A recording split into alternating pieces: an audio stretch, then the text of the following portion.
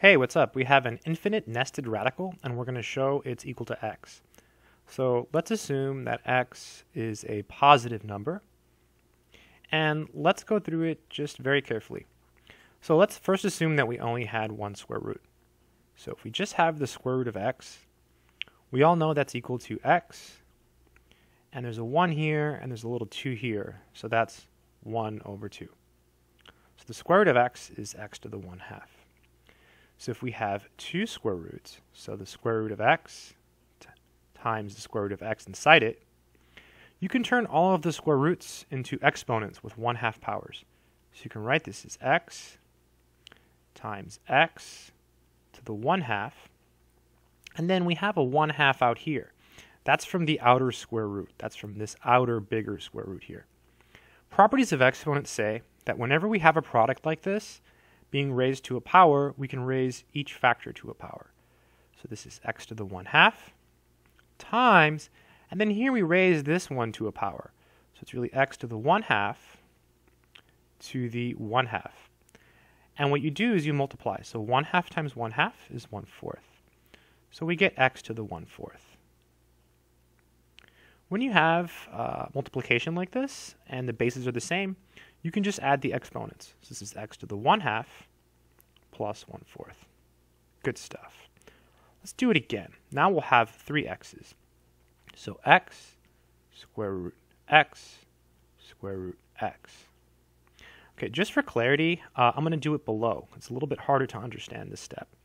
So first, let's deal with this outer square root. That's going to become a parentheses and a 1/2. Then we have this x here, so x. Then we have this one here, okay, that'll be parentheses x. Then this little guy here, x to the 1/2. And then we have this little guy here, 1/2. That's from this one here that I just highlighted. So this is equal to, again, you can raise each piece to the 1/2, so it would be x to the 1/2.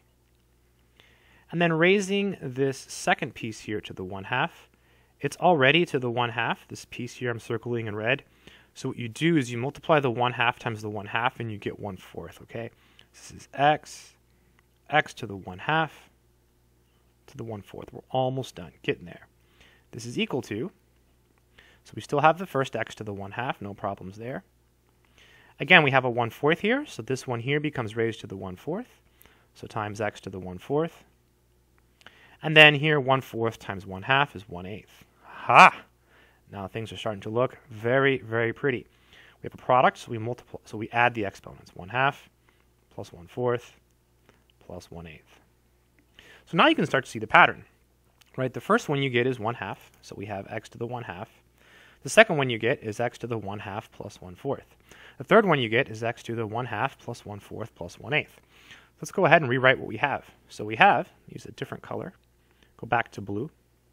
So we have the square root, then we have x square root, x square root, x square root.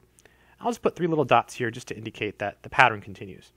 So this is going to be equal to, based off our work, x to the 1/2 plus 1/4 plus 1/8 plus ...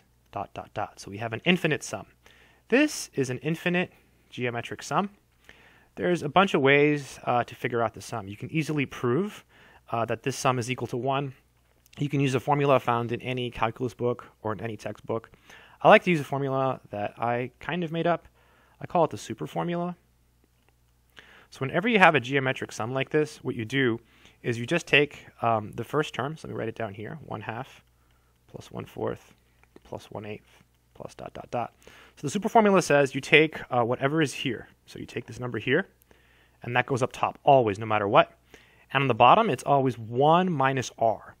So it's your first term over 1 minus r, always. That's the super formula. And r is your common ratio. It's the number that you multiply to get from 1/2 to 1/4. Well, in this case, r is 1/2. So to get from 1/2 to 1/4, you multiply by r, so that's your r. So it's 1/2 over 1 minus 1/2. This is 1/2 over 1/2, so that's equal to 1. So this infinite sum is equal to x to the 1. If you don't like that formula, you can just use the regular geometric sum formula. So this is x to the 1, which is x. And that completes the problem. Thanks for watching. I hope this video has made sense and it's been enlightening. Make sure to subscribe and all that good stuff. Take care.